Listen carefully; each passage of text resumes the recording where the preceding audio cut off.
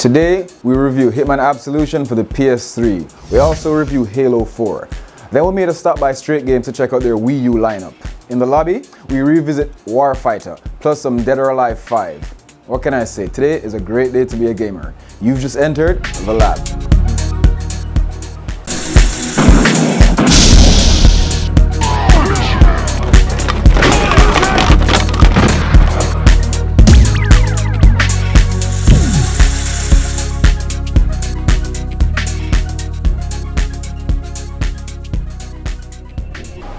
Hitman Absolution. We played this one for the PS3. And guess what? You crank this up to the purest level and it's good times.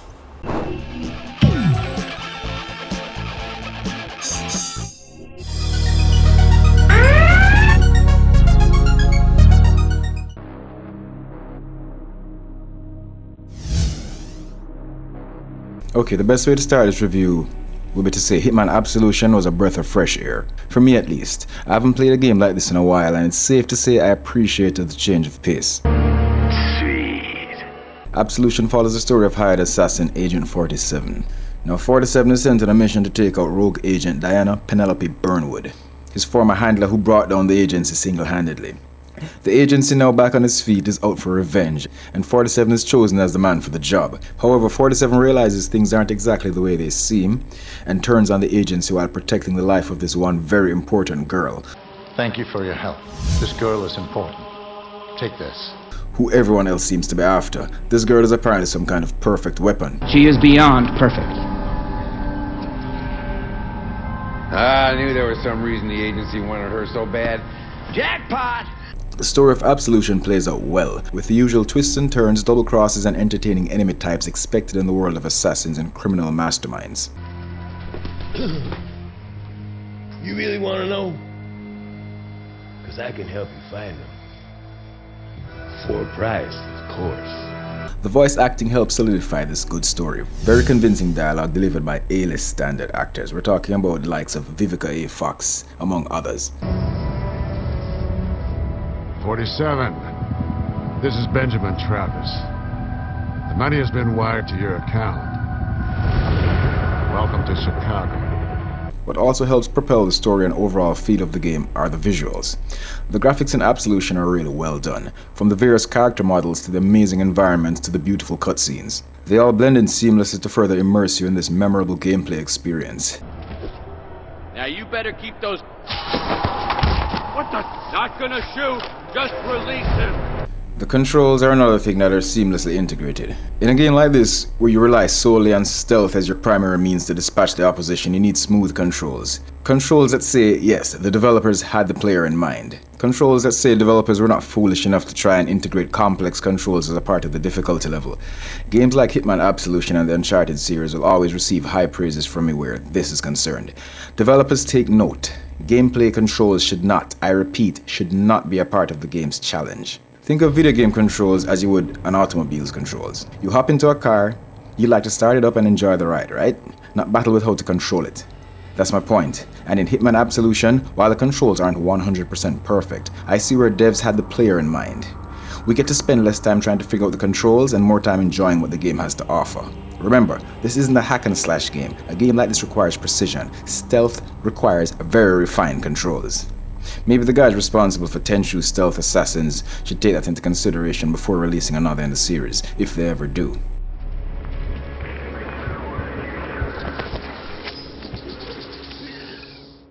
The scores, another element that helps get you completely lost in the experience. You know, when you think about it, or maybe I speak for myself, but the purpose of playing video games is to escape reality for a bit, get immersed in a virtual world. And with scores like these, well, let's say it gets the job done.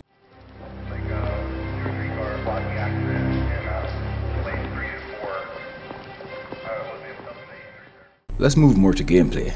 As you progress through the stages, you unlock new abilities. Not in a deep, meaningful role-playing kind of way, but you do. While going through, I must admit though, I didn't really see a great difference with the various unlocks, but they were there and I'm not complaining. Good luck, Holmes. Like I said regarding the controls, the stealth element is the key part of the game. I've heard reviewers say you have a choice. You can either proceed through a level stealthily or you can try a run and gun. But to me, that's no option really.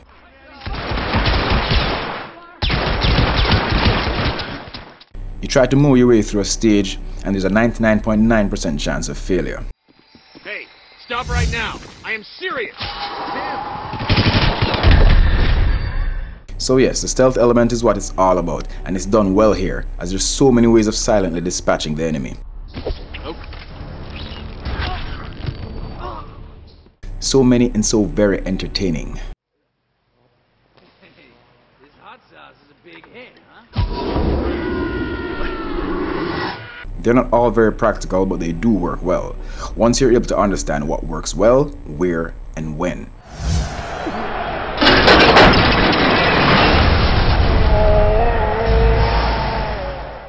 When it comes to shock and awe, like I said, it doesn't work most of the times, but if you're in a tight spot where you're detected, you can give it a shot, as Hitman Absolution isn't the kind of game where you end up shooting a guy 10 times and he keeps coming.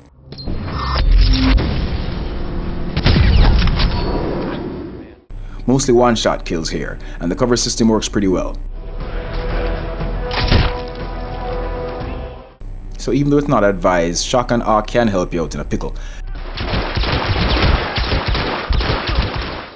The quick-time melee events are a bit of a paper, scissors, rock kind of thing, and can get a bit annoying and clumsy at times. But with some practice, you'll kind of get used to the routine.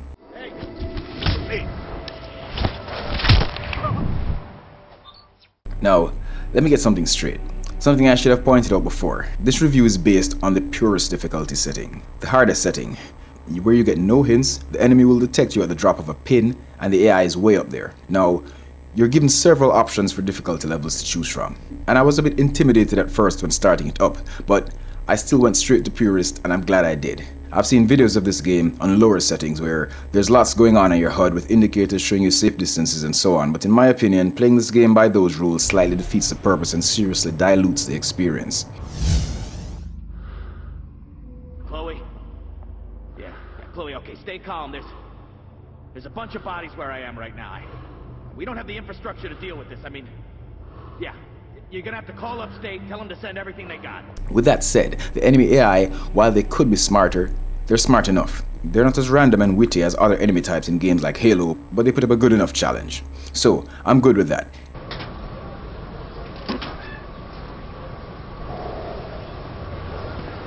Hitman Absolution gives us the opportunity to use disguises.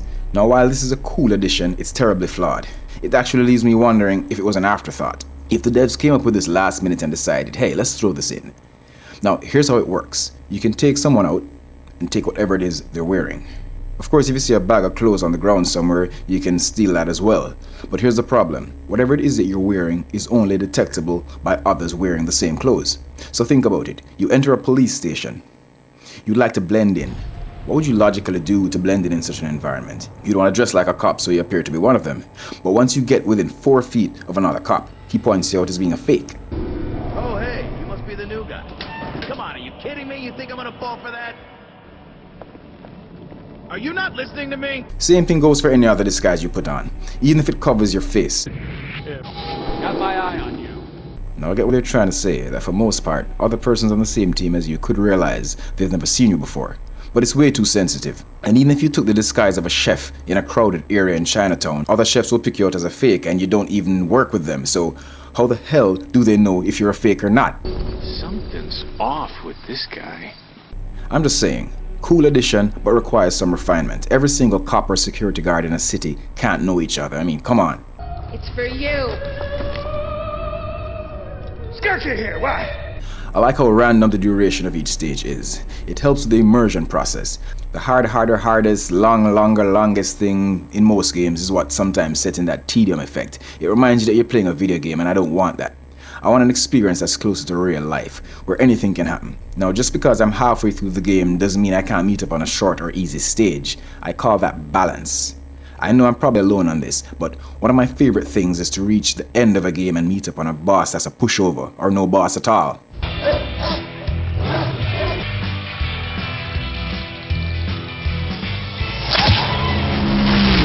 Now the checkpoint system, like in most games, also works similarly. Only thing is, sometimes you mess up and end up way back. I think this happens more often than I would like because I'm playing on the purest level. So things like instincts, which is an element of the game that helps you go undetected or detect solutions, helps you through without too many retries, if you're real perceptive. Your powers of perception can go a long way to completing this game in a reasonable time. A lot of things in this game aren't as obvious as you'd like them to be, so you have to pay close attention. Again, I'm reviewing this game on the hardest difficulty, so maybe if you dumb it down to one of the noob levels, you should be able to walk through it pretty easily, but on purist, well, they might as well call it Hitman trial and error. We've created contracts, a mode where everybody can take part in these challenges and even create them inside Absolution. The multiplayer. I like what the devs did with this. It's not your regular team deathmatch capture the flag routine. Instead, you play contracts. Contracts created by other players. To be honest with you though, I don't have much interest in playing these contracts, but I'm sure others do, and it's good to have the option. And I don't think the traditional multiplayer needs to be tossed into every game. Some games just don't need it. And it's best to not have multiplayer at all than to create a bad multiplayer component. Yes, sir.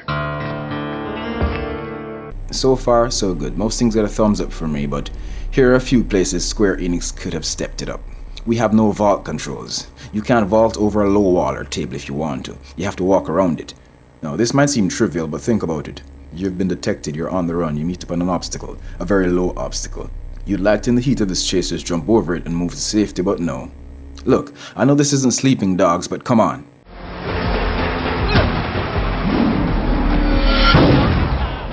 Absolution in all its glory also has its fair share of glitches. Some seem to come from how linear the game gets at times. It's like if you don't play the game the way the devs intended you to play it, you suffer. Like trying to run to a door without eliminating certain guards first. You end up standing at the door waiting for the icon to appear that tells you can proceed, but it doesn't pop up. While if you play the level again and take out the specific guards, the icon is there. Now that's either a glitch or the devs making the game way too linear. Either is a problem. What? Who the f would dare f with me? Are you f***ing kidding me? You have no customizable loadouts. Instead of resetting your arsenal after a stage, it would be really cool if you could take, let's say, the sniper rifle you found in the previous stage into the next. Because even though this game is a stealth game, sniper rifles are very few and far in between. And trust me, in situations like the ones you're presented with in Absolution, a sniper rifle could really save you a lot of time and trouble. Yes. So anyway, that's about it. Hitman Absolution, a great game in my books. One I almost missed out on simply because I was never really a fan of the series, but one I'm glad I picked up. You should do the same. Visit Straight Games in the Sovereign Center. New or used, it's your choice. The lab gives Hitman Absolution an 8 out of 10.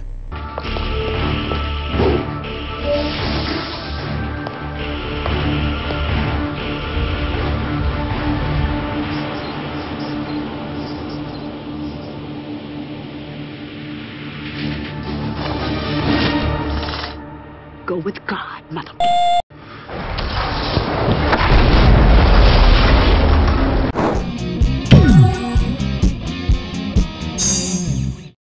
After the break, we talked to Gregory from Straight Games on his Wii U lineup, plus a review of Halo 4.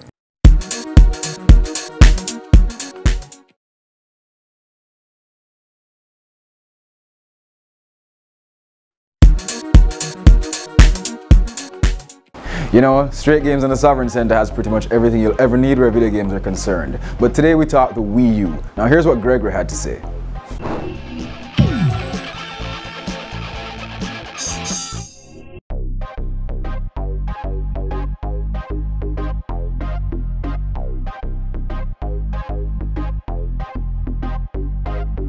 Hi, this is Gregory from Straight Games in the Sovereign Center, and first of all, let me just say a happy new year to all the fans of the lab out there. Thanks for the support, that Straight Games has been receiving. But let's get down to business. We're here to talk about the latest system from Nintendo, which is called the Wii U. Now, the Wii U is a true successor to the previous console, which was just the Wii. I mean, that console, to me, I consider it the most successful console of the last generation, simply because it's still trumping PS3 and the Xbox 360 sales by, say, about 300 million units. The greatest selling point, or the greatest accessory that it comes with, is the control pad. Now, this thing has a 6-inch LCD screen built into it. It has the ability to control your television and your cable box. You have headphone inputs in there, and it has a rechargeable battery built in.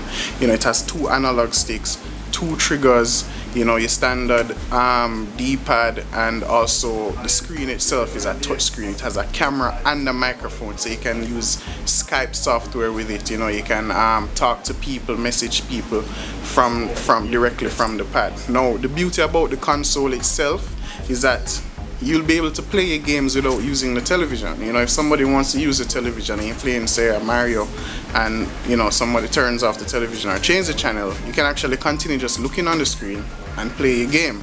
Now, that's pretty good, especially if you want to tweak the settings of the system. You know, you want to maybe, you know, change your wireless settings, you want to change your display settings, that kind of thing. You don't need to turn on your television. Take up the controller, press the power button, and everything is there on the screen in front of you. Now, I've played a couple of titles that came out with the Wii U.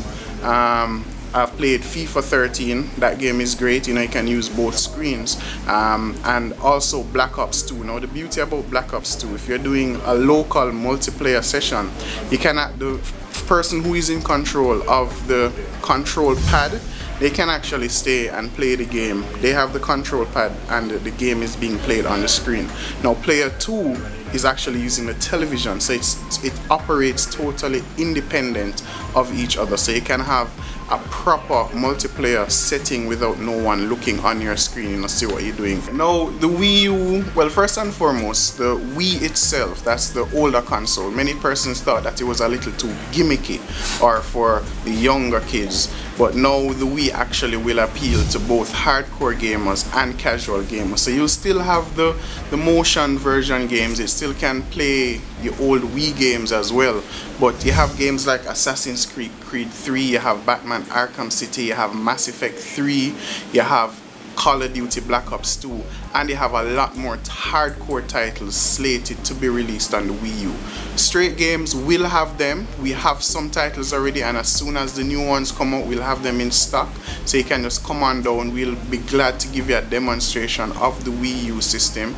We have the system in stock and we have accessories as well. So it's a fabulous console in my opinion, and I believe it's a true contender for the next generation of consoles. Come on down to Straight Games, come take a look at what we have. We have the Wii U in stock, we have the accessories and the games for it. You can like us on Facebook, it's www.facebook.com/straightgames. You know, you can see all the new things that we're getting in. You know, we're in the Sovereign Center, downstairs, shop 21. So, you know, I'm looking forward to seeing you, and thank you for the continued support.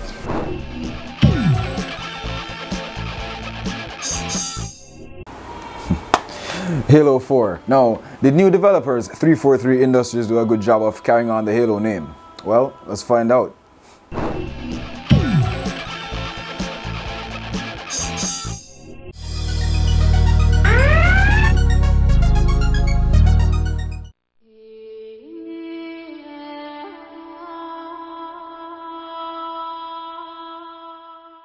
Now, while I'm not the community's biggest Halo fan, and I haven't played all the games in the franchise's history, I have been with Halo from its inception.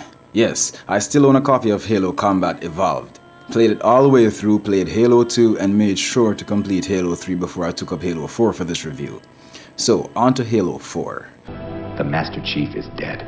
We return to a world of shooting bugs who have at their disposal force fields and ray guns. Guns that for most part do very little damage to their targets when you're using them. The same thing goes for your weapons manufactured here on Earth. I'm sorry, I know I sound biased, but I'll never be able to process the logics of games like these. We're in like the year 2557, so far ahead in the future. Now history dictates that mankind, and pretty much all living creatures, if we haven't perfected anything or gotten anything else right, we've gotten the art of war down to a bloody science. Yes, with all our imperfections, all our shortcomings, the one thing we focus on and do well is fight. So, with that said, I ask the question, why so far into the future, where we're still at war with each other and other species, we have the technology to teleport, to fly, build relationships with computers, but we still can't create guns that work? You already know everything. Now the Halo universe is filled with guns, lots of guns. Some even look like Christmas tree decorations, but most serve very little purpose, or have to be used in a specific way on a specific enemy type. Yes, I usually start my reviews off on a high note, but this is just inexcusable, ridiculous crap that I'll never let slide. Earth and its forces have been fighting the Covenant and the Flood and whatever else for years, but we're not smart enough to spend a little extra time creating guns that work. Seriously, Master Chief, Cortana, and the whole lot of them would be surprised how many decades ago this battle could have ended, how many lives could have been saved, if we all just took the time to create better artillery. She said that to me once. Okay, I've gotten that off my chest. Now let's move on. There's a new villain, a new thorn in the side of Earth and its inhabitants. A new race has reared its ugly head, the Prometheans, with this boss called the Didact. Humanity's imprisonment is a kindness. Who's after something called the Composer, which he'll use to destroy the Earth and rule the universe, yada yada, whatever. Your compassion for mankind is misplaced. Now, it's a fine story if you're into sci-fi, and particularly Halo's brand of sci-fi. Me, I didn't really feel the story or its execution. Now, not because I'm not a Halo fan, but really because, although I find it kind of ridiculous how many different alien species are out there with the destruction of Earth and everything else on their minds, this pseudo-love story between Master Chief and his AI Cortana seems really empty to me. I can understand that if you're like Master Chief, a man with no friends and no life beyond saving everyone else's, then I get why this computer program will be so important to you. Because soldier or not, a man can get lonely. We all saw that movie with Tom Hanks on the football on the island. So yeah, I get that. I get it. But I did not feel it. And to base most of the game on John, aka Master Chief, rushing to find a cure for Cortana, who's apparently suffering from some kind of virtual Parkinson disease, and Cortana trying to find answers for Master Chief's cold and somewhat machine-like disposition just didn't grab me. At some point, it felt like the meat of the matter, saving the planet Earth, took a backseat to their relationship drama. She said that to me once. Now, the graphics. 2 thumbs up to new developers 343 Industries. A great way to end the 360's nearly decade-long lifespan. Go out with a bang, so to speak. The fact that I played this game back-to-back with Halo 3 helped me solidify this claim. Now, I know there have been others in the franchise, but Halo 4 follows up the story of Halo 3 immediately, so I couldn't help but notice that contrast. Wake up, Chief.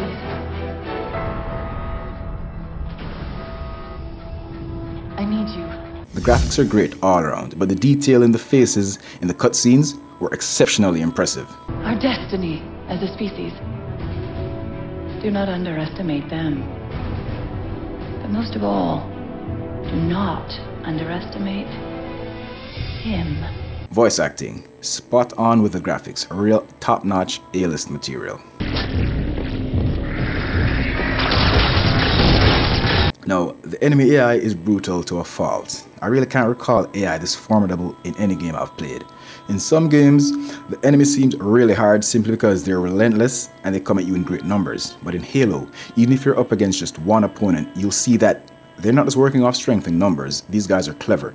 Again, I don't know what they're like on the easier difficulties, but on Legendary, brutal is the best way to describe the AI. Unfortunately, and as usual, your squad has absolutely no intelligence whatsoever. Look, devs, I don't know if any of you are listening, but if you are, take note. Dumb squad AI should not be a factor when designing a game's difficulty level. It's okay to have a squad that actually efficiently eliminates the enemy. It doesn't take the difficulty level down, it increases production value. Can you guys process that? Yes, I read you. Always love the checkpoints in a Halo game.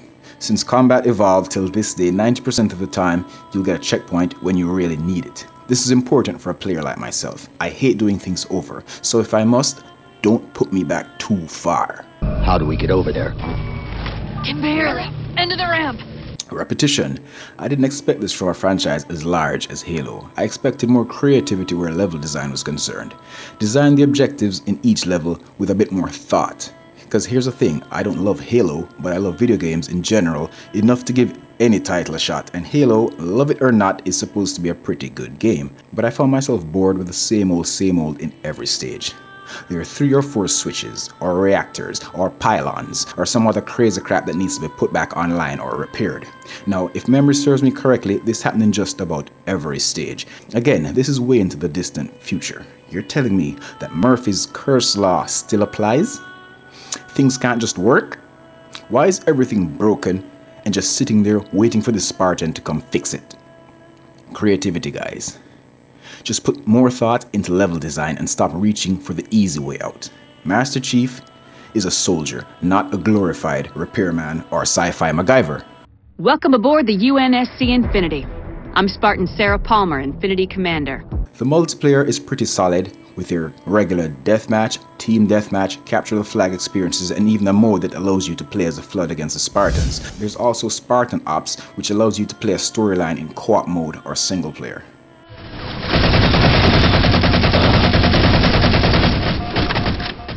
Now the leveling up system can seem a bit unbalanced for a newcomer though. More seasoned players have a significant advantage to the person entering at level 1. It's not like in Call of Duty where a bullet is a bullet and the only advantage you have over a new player are, say, guns and perks. No, it's a whole lot more complicated. Check out episodes of The Lobby to learn more. In Halo, like most of these popular first-person shooters, you have no cover system. Yes, I agree. You have these added perks that allow you to carry these little helpers like a turret and a force shield, other than the one that you're already equipped with at the start, but that's still no cover system. And the foolish thing about this extra shield you have, you see, you can't shoot while using it. You can't reload while using it, and your shield can't recharge while it's up. Now, as dumb as some of these cockroaches are that you're fighting against, some of them have a shield and they can shoot while it's up. But no, not the wise and powerful Master Chief. So no real cover system, and then with all the extra bells and whistles Master Chief has, all the extra Spartan training from birth, this powerful suit that puts Batman's utility belt to shame, this man cannot run and reload or shoot. That's right, decades of military training, and this man cannot figure out and appreciate the use of run and gun. Any one of you watching this review could hold a gun, run with it, and shoot at the same time. Maybe not accurately, but still with your life on the line and 100 angry bugs trying to kill you, my advice would be, give it a shot. Saving seems to be a bit tricky in Halo 4.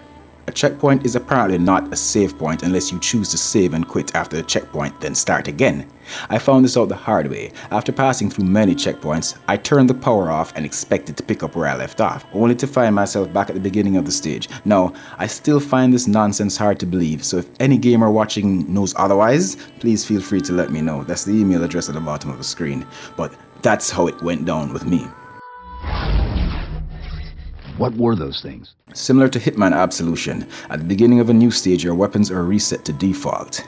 Not cool. First up, as bad as I said the weapons are in Halo, your default weapons are by far the worst. I mean, yeah, the Magnum packs some power and accuracy, but has very limited ammo. And it also has a scope. It's kind of funny that the Magnum has a scope, but your rifle doesn't have a scope. So I'd much rather know that I worked real hard the stage before, got 2 guns that worked best for me, and was able to carry them over into the next stage. But again, no, 343 apparently likes the player to suffer.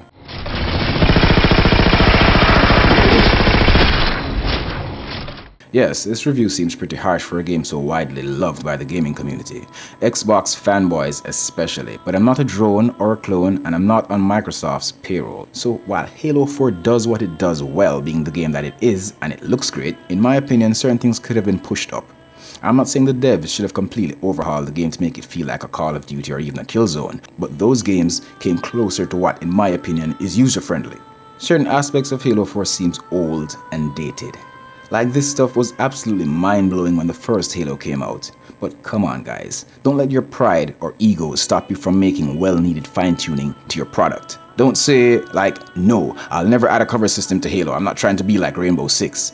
Ego trips like that just end up shortchanging gamers like myself. A lot of other gamers might not notice a need for these things now, but the day Call of Duty or Halo gets a well-executed cover system or the ability to run and shoot, these same gamers will be like, wow, what a great addition, I no longer get shot in a team deathmatch because I was running around a corner. Some people never see the need for something until they get it. That's why consumers are so easily wowed by simple crap. Me, I have foresight. I didn't need to see the Wii to know motion controls were a good idea. Motion controls have been about since the Super Nintendo and the Genesis. Who's ever seen this controller? That's right, it just wasn't brought to the forefront or done right, but that doesn't mean people didn't have the foresight to see the need for it. Anyway, with all that said, the lab gives Halo 4 a 7 out of 10. Sorry fanboys, good game, but still not great. You're bending history for your own favor, and you know it.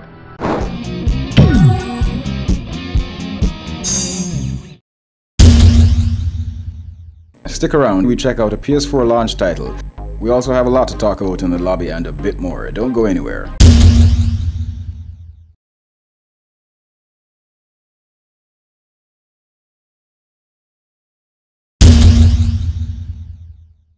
Okay, with its release date pushed back a bit, we take a look at one of the most highly anticipated games of 2013, The Last of Us. We also look at some of the gameplay footage from the recently announced Killzone Shadowfall for the Sony PS4. Let's check it out.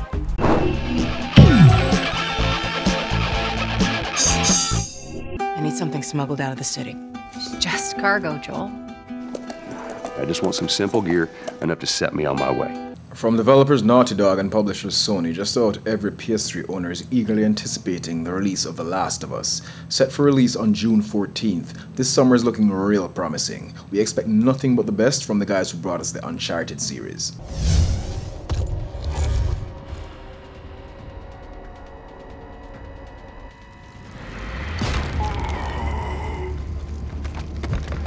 Killzone Shadowfall, a launch title for the PS4.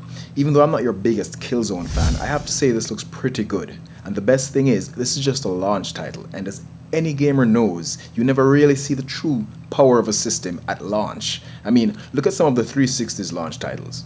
Like this one, Perfect Dark Zero. Now compare this to a title like Halo 4 or Black Ops 2. Get it? Nice. If this is what a PS4 launch title looks like, imagine what we'll be playing on our PS4s 3 years from now. Sir, you need to get the hell out of there! Now!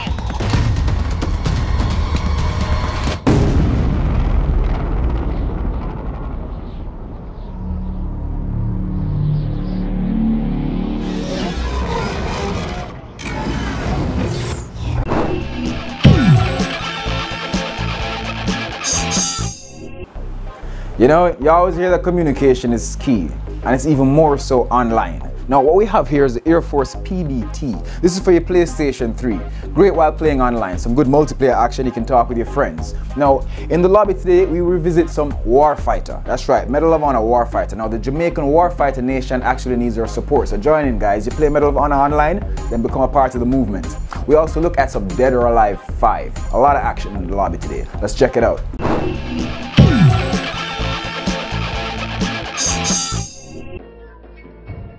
In Medal of Honor Warfighter, there's a new map called Zero Dark 30. They also revamped the multiplayer interface. If you happen to play Warfighter online, then go over to Warfighter Nations. Register your squad to help build the Jamaican Warfighter Nation. Yes, there is an actual Jamaican Warfighter Nation, and they need our support, so chip in. I have yet to see a real hardcore mode in Warfighter though, as the Real Ops mode is a bit of a letdown. I need to see a hardcore mode where one shot can kill, not just a headshot either. That's why I always give it up for Call of Duty and their hardcore mode. One shot will kill, even if it's in the leg. And reloading is still a pain. Now, in Dead or Alive 5, we have a pretty decent multiplayer setup here. Other than the things we're used to, like creating lobbies and playing ranked and unranked matches, we also have the options of keeping tabs on players we meet online with a thing called Fighters List. This is good if you meet players that you're able to create a good fighting chemistry with, which is hard to find in the multiplayer world regardless of the genre. You're able to keep them on the list without even adding them to your friends list. A really cool addition. Fighting in general in Dead or Alive is as fun as it has always been. There is some room for improvement in the overall game, but I might do a review on it one day and give you the 411.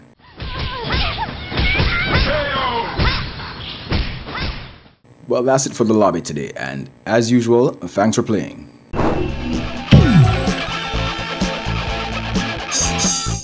On the next episode of The Lab, we'll review Sleeping Dogs and Far Cry 3, plus some Halo 4 multiplayer. Now, a special thanks to Straight Games in the Sovereign Center and you, our valuable gamers, for watching. Until we meet again, you can find us online at fabricatedprojects.com. Email your comments to thelabvideogametv@yahoo.com. You can also check us out on Facebook and Twitter. Remember, our game is never over.